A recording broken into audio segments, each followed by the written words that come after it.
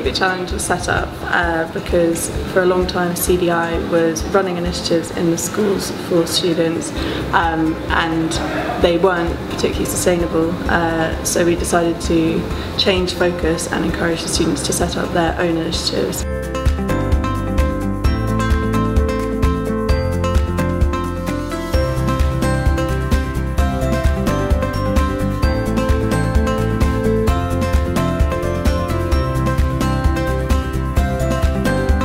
Today we're working on team building, budgeting and planning, and recruitment.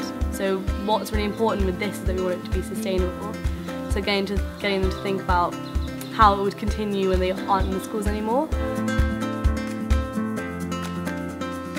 The long-term goal of the Think Big Challenge is to build students with skills, to be able to take initiative and to be able to solve problems in the future.